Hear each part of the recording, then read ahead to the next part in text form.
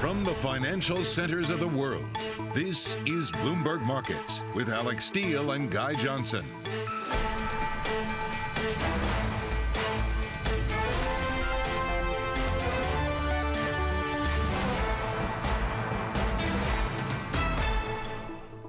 It is 30 minutes into the U.S. trading day on this Thursday, May 26th. Here are the top market stories that we're following for you at this hour.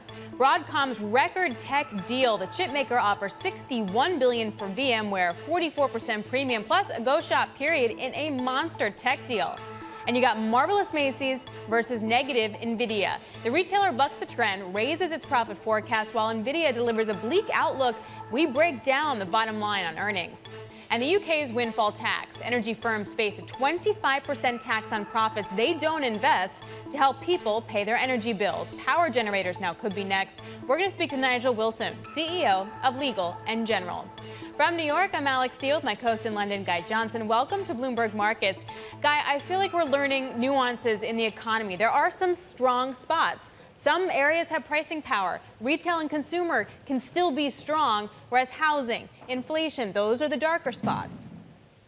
Absolutely. People are having to pay their staff more. That is hurting the middle of the P&L. That's hurting margins. But Macy's is a really interesting one today. We'll get on and talk about this in just a moment. But Macy's, as far as I can tell, is the going out trade. That's what's happening here. People are going out. It's reopening. We're still in the reopening part. Exactly. So how long does this last? And is that message actually incredibly rear-view mirror? This summer's going to be great. You look at what Southwest had to say today. You look at what JetBlue had to say today. It is going to be an amazing summer out there. People are going to be partying. They're going to be getting on airplanes. It's going to be fantastic. Not sure what happens after that. Yeah, I don't know if you guys talking about us, but I'm thinking no. But yeah, we'll do some things. Not you and me, but other people. Yeah, we're going to have a good summer. But other people are going to be doing these things. They're going to be buying great outfits. They're going to be partying. They're going to be getting on planes. Let's talk about the data. I like to start on a bright note today.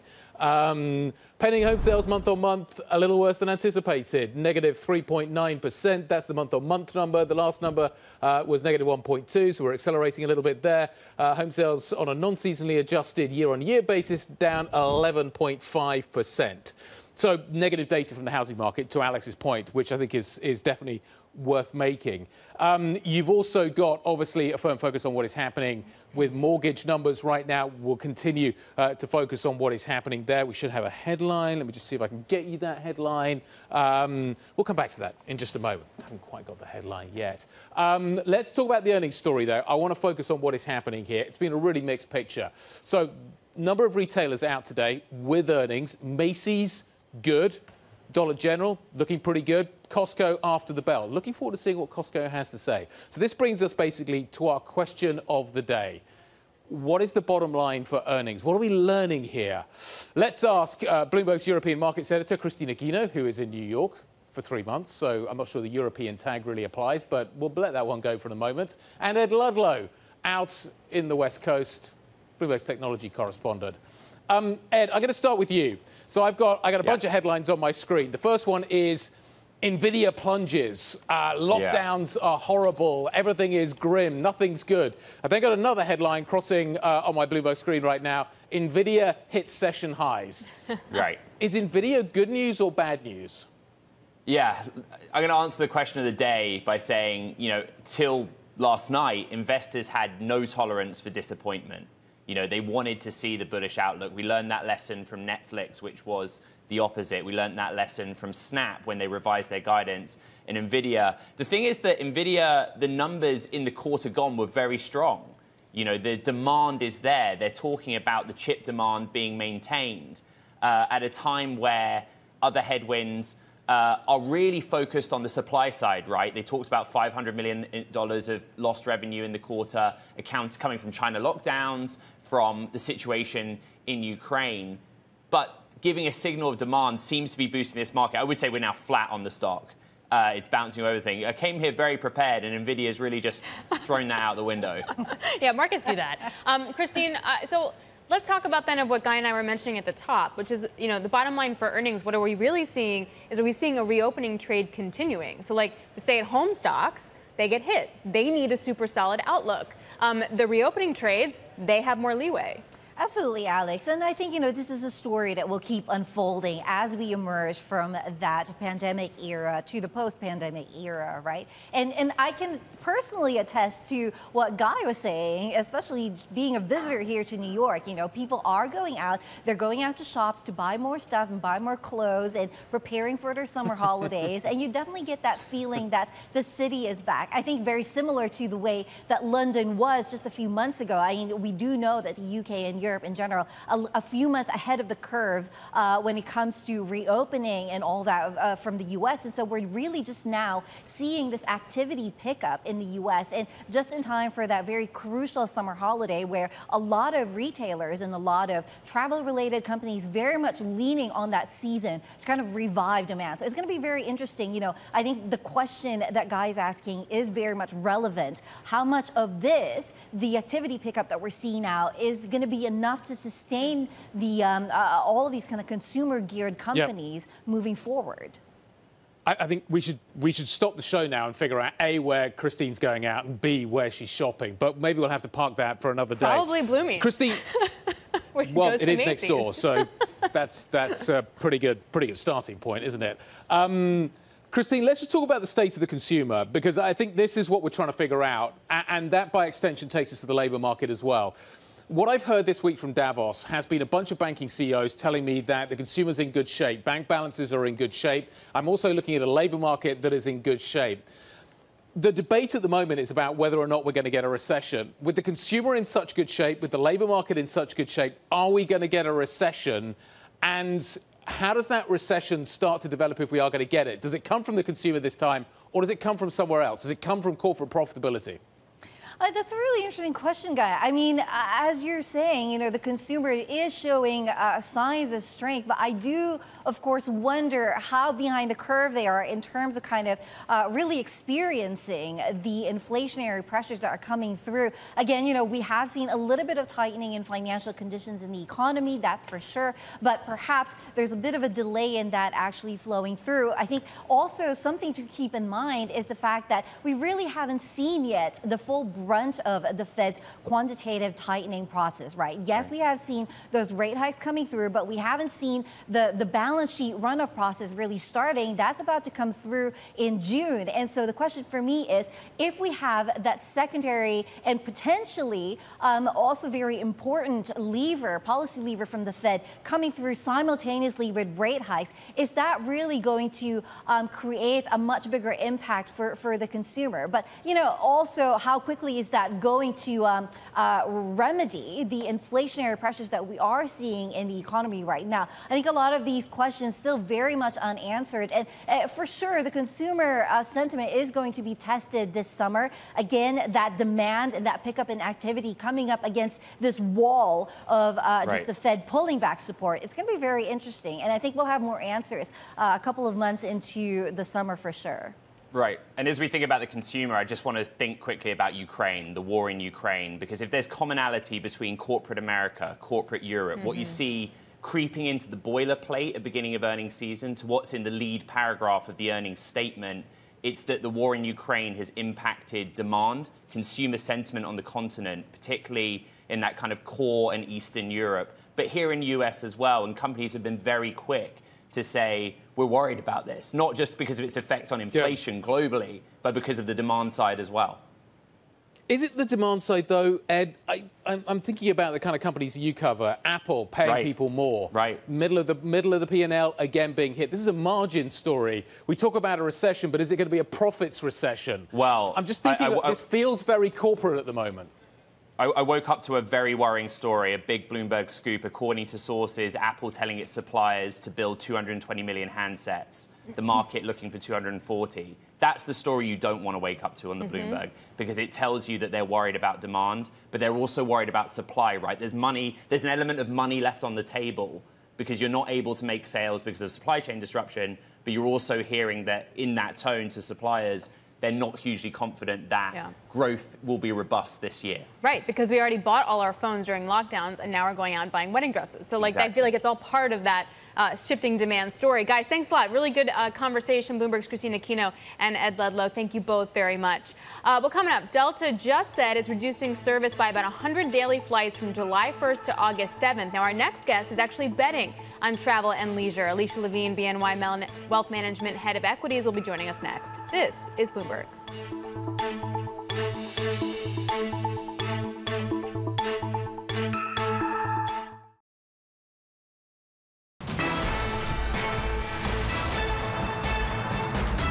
It is still quite a challenging environment, and I think we've probably got another 2 quarters at least of volatility as we see the sort of economic backdrop gradually ease a little bit, and then we'll be looking towards the fourth quarter maybe to see a little more clarity.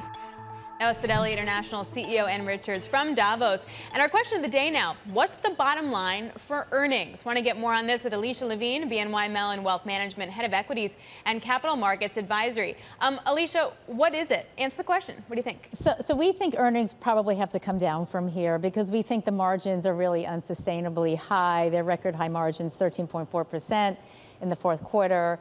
Staying pretty high this quarter. And you could just see where the commentary is going on supply chain and the impact of inflation. So margins are going to come down. And what the market's really been grappling with the last couple of weeks is the E on the PE, their earnings component. And it's likely that earnings have to soften from here. So I don't think that 253 for next year is really realistic when you think about where the real economy is going and some of the data we've seen. Where does that leave the market? So the market is, let's talk about multiple for a second. So the multiple has rapidly compressed from about 21.5 times to 16.5 times in a mere 4.5 months, which is why this has felt so terrible. But it has done so with earnings staying steady and even moving up as a result of the Q1 earnings season. So we've done it all on multiples. If that's the case, then you can find a bottom here. The question is, if earnings are moving lower because the real economy is slowing, and let's face it, you don't have to call it a recession. A slowdown is enough to bring earnings lower. That's what the market's going to trade on. If earnings are going to move lower, then the market's going to find another foot lower from here before it can really stabilize. So, so to that point, Alicia, the narrative then that we're still in a reopening trade. So I hear you on the multiples. I hear you on the earnings and the margin pressure has to come down. But Macy's didn't have any margin pressure. Their margins were better. Dollar Tree, Dollar Store, same thing. I mean, are we just actually in the middle of a rotation still and a reopening? So we're still in that rotation from goods to services. You can't get around the fact that inventories are building on the goods side as sales are coming down. And you really saw it in the big box retailers, which is why you had that huge reaction to Walmart and Target earnings, simply because those are the stores that feed and clothe and sell to America a little bit to the low end. So they're definitely feeling it there. The services component is still very strong. So the companies that service, whether it's vacations or travel or leisure, those will be really strong. They've gotten hit in this market because of the fear of the recession, but we actually think the share of wallet will be going to those services. That trade is still there, and it's been there for 6 months. What happens in the next 6 months, though? I spend a lot of time talking to airline CEOs. They are super optimistic about this summer. They can see what's coming. Everybody wants to travel. Everybody wants to party. We're good to go. The problem then comes as we go into the winter. They have no visibility. They're quite nervous. They think this is going to be a flash in the pan, this reopening trade that is still unfolding and is going to unfold this summer. The market is a discounting mechanism, Alicia. That's right. When do we start discounting a more difficult winter? Look, I think that is actually the best question out there, because just as that stay-at-home trade and the pandemic winners turned out to be something of a parabola on demand, You may see it on the reopening side as well, and the market will price it in beforehand. And so you're going, the key about this recovery in the last 2 years is that there has been a massive mismatch between supply and demand all over the place, including probably in travel. So that should moderate as we go forward. And then the real question mark is what happens the second half of the year to the real economy, led by housing, which looks like it could start being in a slowdown. Not clear yet. But if you start seeing housing numbers and home builder sentiment move lower, then that's going to tell you that the real economy, that's the tip of the spear on lower economic activity for the real economy. But did the chances of a soft landing just increase with the Fed minutes yesterday? And if we are able to execute, if the Fed executes a soft landing, does that narrative get extended? So it's really fascinating you're talking about that, because the bond volatility has really declined in the last few weeks. And as you know, the 2-year yield has come down because the market's starting to price in with a slowdown in the real economy and a greater probability of recession, the Fed is going to have to slow a little bit.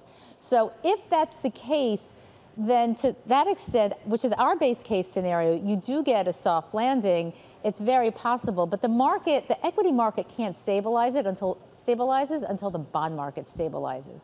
So you really want to see the 2-year kind of hang out here for a while and not start spiking higher. Of course, we're going to get PCE data tomorrow. That should be a really important piece of information. And then the rest of it is to see if those goods, the inflation on the goods side, which is what drove inflation originally, start to come down. That's the key to this. If not, the Fed's got to go hard. What do I want to own if we're starting to stabilize, Alicia?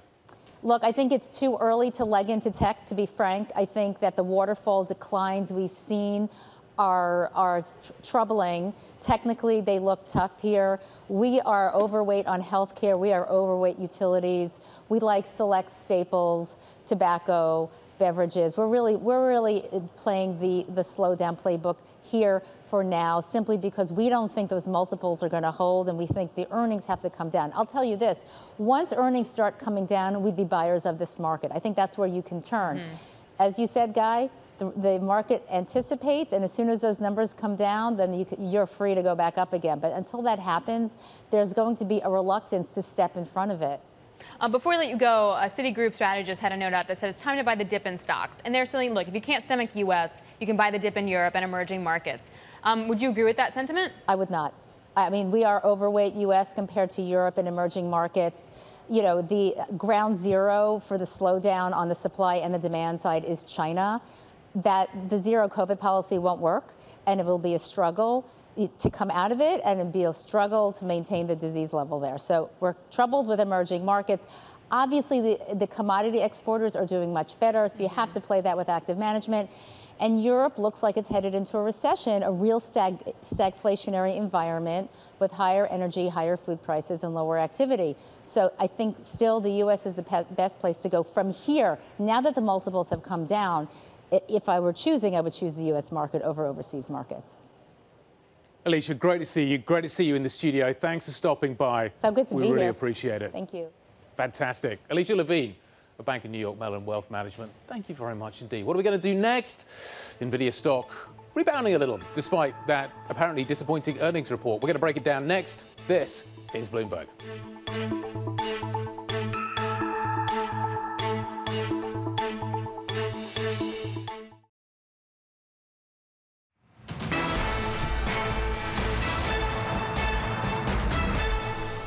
We have a powerful rally underway here, particularly in tech, and part of that is NVIDIA. Shares are recovering after the largest U.S. chip maker missed revenue forecast in the second quarter. It also said that lockdowns and the war in Ukraine weighed on its sales forecast. Typically, that would be bad for a stock. With more on this is Mandeep Singh of Bloomberg Intelligence. And Mandeep, earlier in pre-market, we were down hard for NVIDIA. Why the turnaround? I think no one is clear yet in terms of what sort of, deceleration we are going to see on the gaming side. That's the point of concern. The data center side remains strong, and NVIDIA said last night they have good visibility in the data center, chip demand. But gaming side, look, I think it's a toss in terms of, there are some positive drivers, but then you see consumers pulling back, and when the consumer device shipments slow down, that will hurt NVIDIA. So I don't think the market is clear yet in terms of what sort of deceleration we are going to see, but clearly data center was very strong. And, hyperscale cloud continues to be a big driver for all the semi guys. They are making all these data centers, for migrating the workloads. And I think that's going to last for at least 3-4 years. So we are going to see a slowdown on that front. Mandeep, how exposed? I know they're exposed to gaming, and the chips are often interchangeable in some ways between gaming and crypto. What is happening in those two separate markets right now? Yeah, so we know crypto is really going through a testing period, and there is a lot of volatility, and there has been demand destruction on the crypto side. You can see that in the open market, the chips, the ASPs of some of the NVIDIA chips have come down. But gaming is a long-term. I do think, a company like Facebook spending, $30 billion in CapEx, and a lot of that is geared towards building the metaverse. That's a long-term driver on the gaming side, and it's coming from the hyperscale cloud vendors. So that's why I think that side of the demand continues to show good visibility. It's the consumer pocket where, yes, the Bitcoin prices and some of the cryptocurrency prices taking a nosedive will have an impact on the chip demand as well. So, Mandeep, let's do the supply side for just another second here. Let's pretend that China reopens all of a sudden tomorrow and there's no more zero lockdown policy. How quickly can NVIDIA kind of take advantage of that? Like, what could the potential tail risk be? Yeah, so there is clearly some pent-up demand when it comes to China specifically. I think the Russia revenue is probably lost revenue at this point of time. But NVIDIA's whole thing is they want to bundle software with their chips. And they called out automotive last night as a big potential driver. They have $11 billion in design wins. Yeah. Now, it hasn't translated into revenue. So that is where they could see some upside, but it's still, maybe a couple of years out. I don't think we are going to see in the next couple of quarters. Can I just bring in the Broadcom VMware deal into this conversation? Chips generally really cyclical. The Broadcom deal is effectively going to make them 50 chips, 50 software. And I'm wondering whether or not that's an indication as well as to maybe there's a kind of reawakening of the idea that ultimately this industry is still cyclical. I heard the VW boss earlier on talking about the fact that we're starting to see signs maybe of the super tight market beginning to ease. How quickly could a cycle reassert itself here, Mandeep? No, you're right. So clearly, I think NVIDIA has that risk. But what NVIDIA has done well is layered on software on top of their GPUs and some of the newer chips. And they keep touting the fact that even though they're not charging for the software right now, they have the potential to charge, license fee later on. And look, they were looking to buy ARM. So that was a $40 billion deal that didn't go through. But clearly, NVIDIA, with its strong balance sheet, will look to add on either, more companies on the chip side to fill the functionality gap, or maybe potentially software. Mandeep, great to catch up. Thank you very much indeed. Mandeep Singh of Bloomberg Intelligence. This is Bloomberg.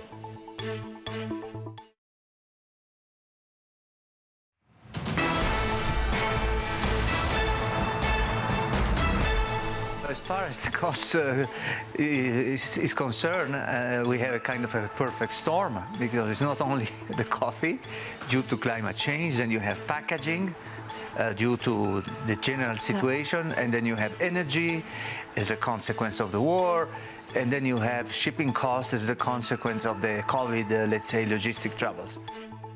That was Italy Cafe Chairman speaking earlier with Bloomberg Television at the World Economic Forum in Davos. Well, we are an hour into trading right here in the U.S. session. A rally underway in part led by the technology sector. Bloomberg's Abigail Doolittle is tracking some of those moves. Hey, Abigail. Hey, Alex. Yeah, lots of strength here. The S&P 500 up 1.5%. That NASDAQ 100 up even more, up 1.8%. To Alex's point on tech strength, if we take a look at bonds, not doing all that much, but we do have the 10-year yield in ever so slightly, so a small smooth move there. And then oil up 3.2%. Oil, of course, a risk asset traditionally. So today it seems as though investors are taking it as more of a risk-on sign as opposed to an inflationary. Now, if we flip up the board, we are going to take a look at some of the other, we're going to take a look here at the idea that the volatility is coming in a little bit. What we're taking a look at here in orange is the VIX. That is, of course, stock volatility. In white, the MOVE index, bond volatility. And back in March, you can see both sort of peaked to some degree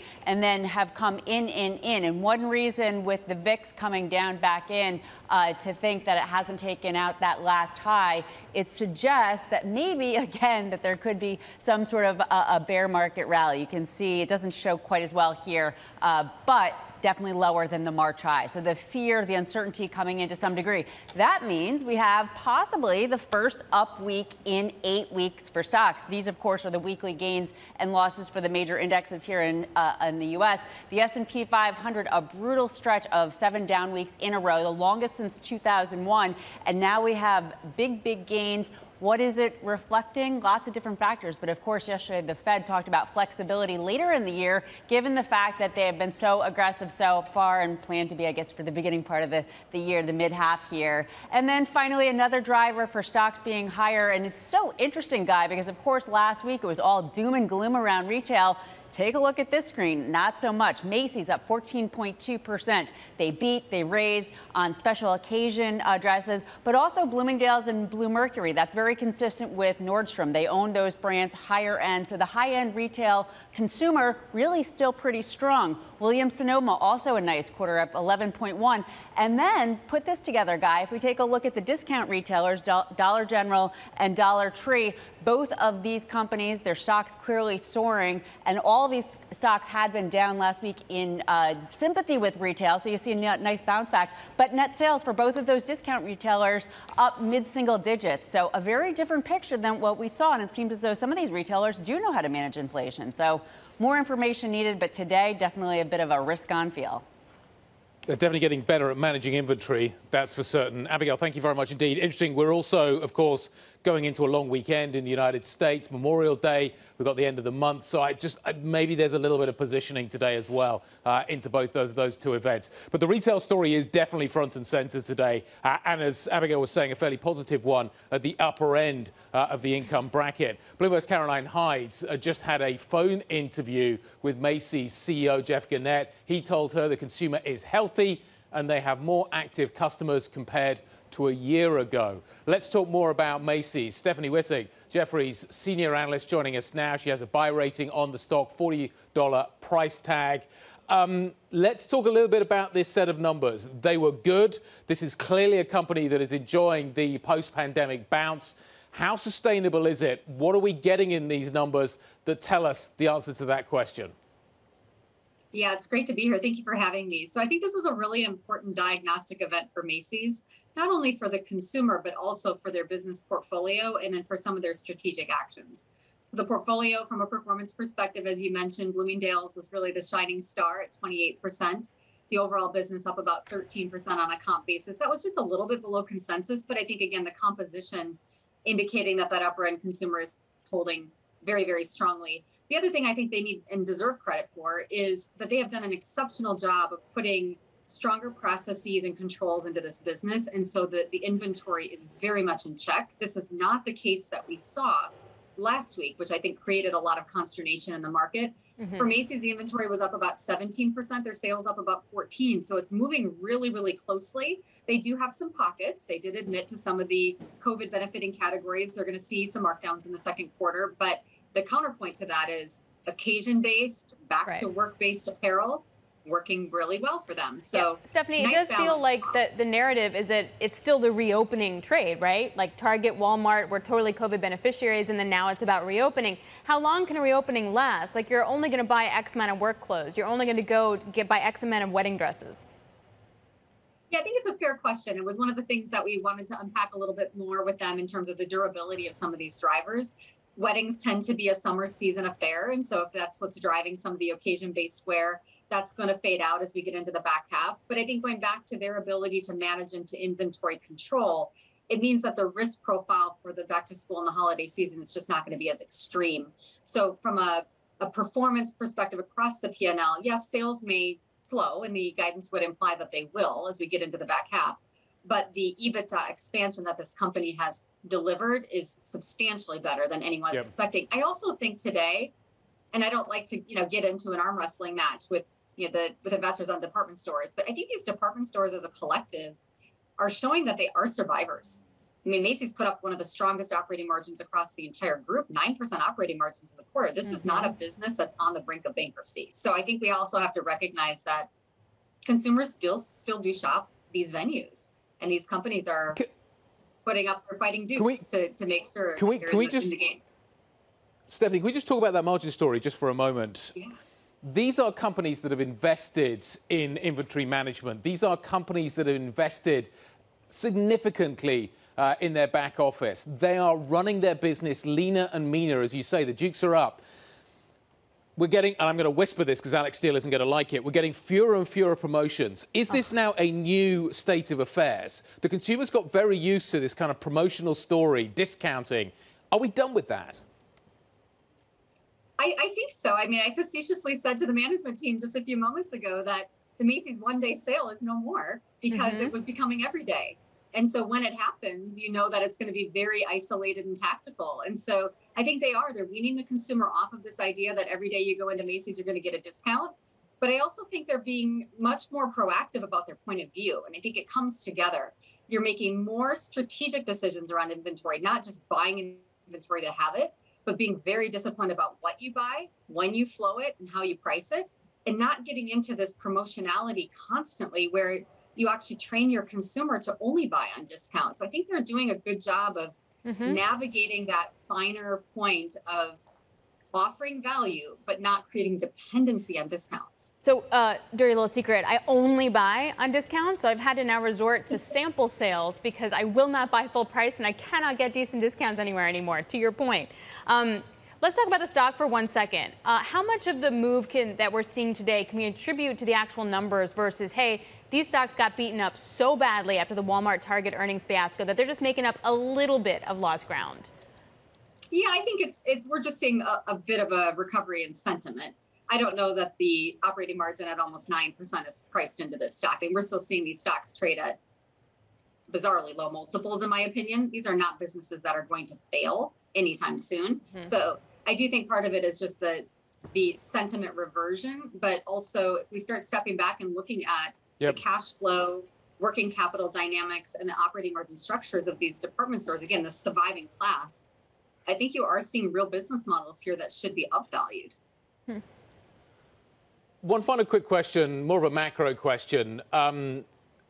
What does this tell us about, what do these numbers tell us about what is happening with the consumer? I saw a pickup in credit card spending, and I'm wondering if that is an indication that maybe actually the consumer is beginning to relever, or whether or not this is just a return to people just using their credit cards. They've got the cash balances to support those credit cards, and therefore we're good.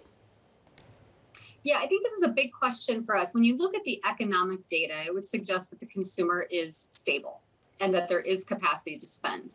But when you talk to business operators in the retail marketplace, they're conscious of the fact that the consumer is showing up feeling differently. And purchase decisions are often made out of perception, purchasing power, and feeling, not balance sheets. And so very few consumers go in and check their balance sheet statement when they're shopping around a store.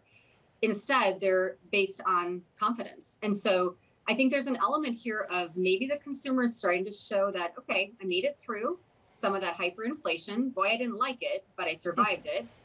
I have some intentional purchases to make. I'm going out to weddings and events and returning to the office. And so I need to update my wardrobe. So I think it's both confidence maybe starting to stabilize, composition of what they're buying. And then as we start to see some clarity around how the consumer is positioning for the back half, maybe we get through and the consumer seems okay. I still don't think we're kind of back to the glory days of the stimulus era, but I think we're seeing the consumer is not panicking, which is certainly better. Yeah. And tomorrow we get some personal spending data. We also get UMich sentiment. So there's going to be another read-through on the consumer there. Stephanie, thanks so much. We really appreciate it. Wonderful insight. Stephanie Wisnick, Jefferies senior analyst. Thank you. All right, coming up, we're going to stay with the margin and also the earnings story and the demand story. Apple says it's going to start boosting pay to keep their employees happy, but they may not need to make as many phones. Maybe the demand destruction is kicking up a little. Dan Ives, Wedbush Securities senior equity research analyst, is on with us next about what it means for their bottom line. This is Bloomberg.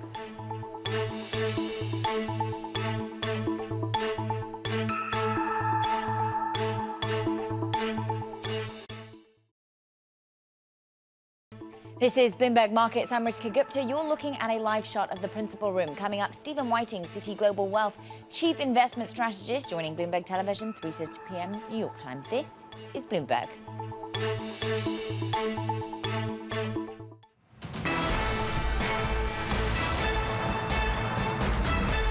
Keeping you up to date with news from around the world, here's the first word. I'm Ritika Gupta. The UK will impose a so-called windfall tax on the profits of oil and gas companies to ease the cost of living crisis for the poorest residents. The 25% levy will raise about $6.3 billion. It will pay for one-time grants of about $120 to more than 8 million low-income households. Prime Minister Boris Johnson's government is under pressure to help struggling Britons. U.S. corporate profits fell by the most in almost 2 years. The overall economy shrank in the period. According to revised data, inflation-adjusted GDP decreased at a 1.5% annualized rate.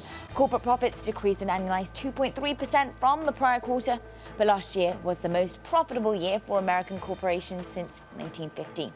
In China, Premier Li Keqiang warned of dire consequences if officials don't move decisively to prevent the economy from getting worse. Li told thousands of local officials a contraction in the second quarter must be avoided. His comments were more candid than the official readout published by government media. Global news 24 hours a day on air and on Bloomberg Quick Take, powered by more than 2,700 journalists and analysts in more than 120 countries. I'm Ritika Gupta. This is Bloomberg. Alex. All right, thanks so much, Ritika. Let's stick with China for a moment. Secretary of State Tony Blinken is speaking right now on U.S.-China relations, trying to walk that fine line, saying the U.S. is determined to avoid a new Cold War with China, and that they will shape strategic environment policy around Beijing, and that the strategy towards China is invest, align, and compete, and that they're ready to increase communication. So, Guy, it's really about walking that fine line between pushing China but still maintaining that friendship. Absolutely. This doesn't feel like the big kind of strategic shift document that we've been hoping for in some way. I think at some point that's going to come. It's back to the Cold War. It's Kennan, it's containment, it's rollback, it's all this kind of stuff. It's going to be interesting to see ultimately where Washington lands in this kind of reorientation when it comes to Asia. Asia, obviously pivotal when it comes to the corporate reporting season that we're watching so carefully at the moment. Ed Ludlow was saying that the news he saw first this morning was on Apple, and it certainly cast a long shadow. Apple says it's not going to boost iPhone production as 2022 becomes more challenging for the smartphone industry. We've also seen reports that it's going to be lifting wages as well, circa 10%. Dan Ives, Wedbush Securities Managing Director and Senior Equity Research Analyst, joining us now to talk about this.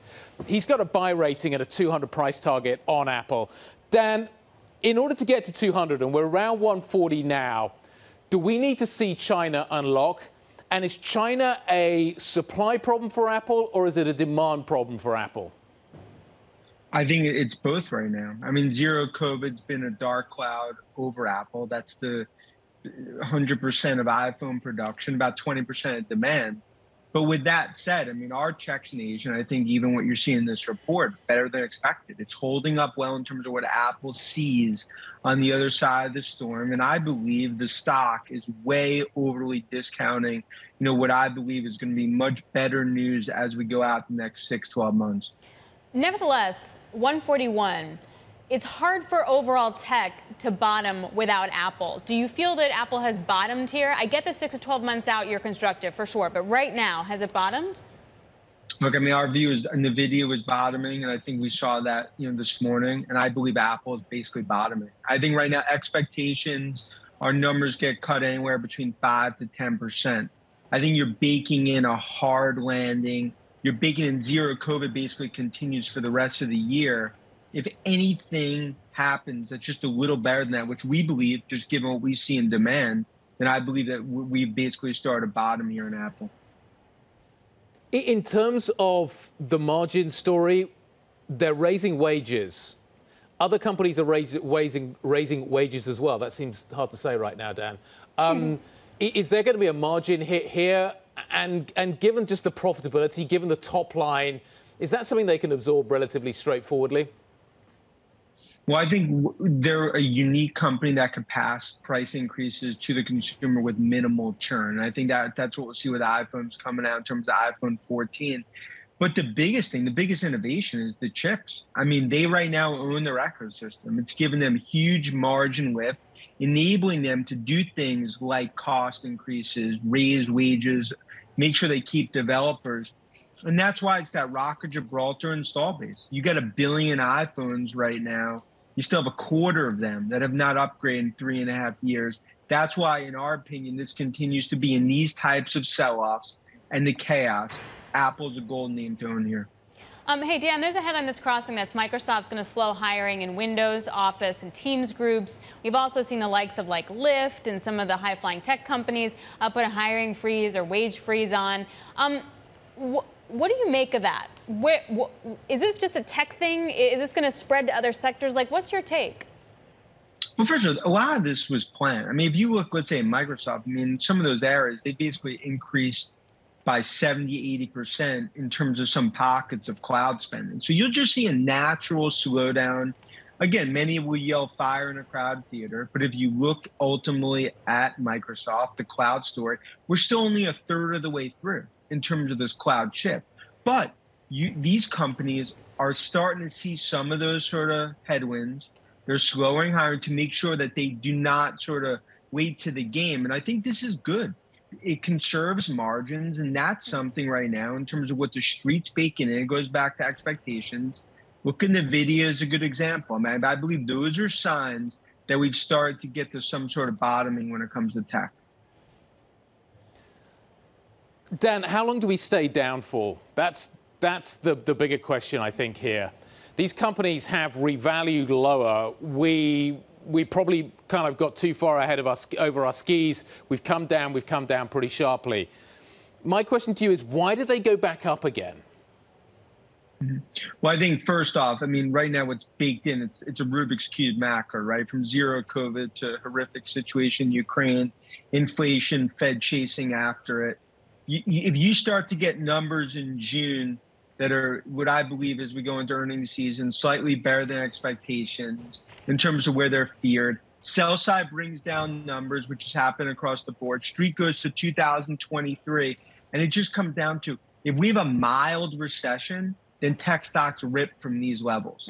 I believe you are baking in just Armageddon-like expectations into some of these names. That's why when you have names like NVIDIA that have strong earnings, lower guidance, and you start to see the stock trade up, in my experience, 20 plus years covering these tech stocks through recessions, that's where we start to get to some sort of bombing process. You're basing around that bottom. Hey, Dan, before we let you go, I just want to end on Twitter. So apparently Elon Musk is dropping plans to partially fund his purchase of Twitter with a margin loan. And I just wanted to understand what you understand from that. Does it mean he's going to walk away? Does it mean he feels super confident he can get a lower price? What was your takeaway from that? I think a slight percentage chance increase now goes up that he will do the Twitter deal, but it's still 50-50 in terms of the odds.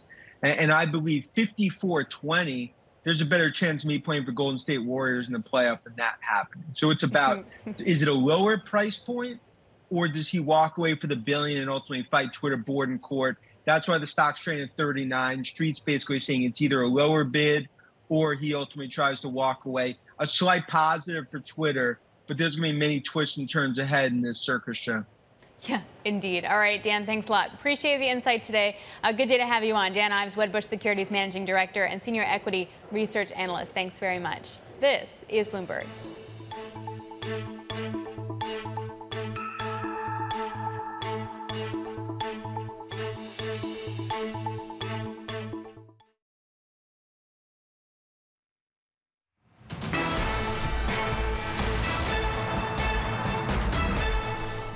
So we're around 30 minutes away from the European close. Remember, we are coming into a long weekend in the States. We're coming into the end of the month. Just factor that into your thinking right now. Stock 600 up by 0.8%. Retail is doing well. That could be down to the windfall tax story here in the UK. We'll talk more about that in a moment. But also, the luxury stocks are having a very good day today. That feels like it's a read across from the Macy's story. We're talking Bloomingdale's here. We're talking high-end luxury. That feels like a logical line to draw. The euro trading with a 107 handle, 107.09. We're up by around 0.3%. The cable rate, though, is nudging a little lower. We're basically flat on the day. Big day out of the UK. We've had the announcement of a windfall tax on energy companies. We've had from the Chancellor additional help coming through from the most stressed in society as a result of the cost of living squeeze. All of that coming together today in the European market. You can see it in the pound, you can see it in the FTSE 100, you can see it in the 250 as well. You can see it in the yield story right now. The question is this going to be a short-term benefit for the UK and a long-term negative for the UK in terms of the investment narrative? Christian Malek is going to be joining us. He is the head of EMEA Oil and Gas Research, front and centre in this story. He is going to join us next from JP Morgan to give us his sense of what impact this is going to have, A, on those sectors, but B, on the long-term investment case around the UK. Seema Shah is going to join us on the same question. This is Bloomberg.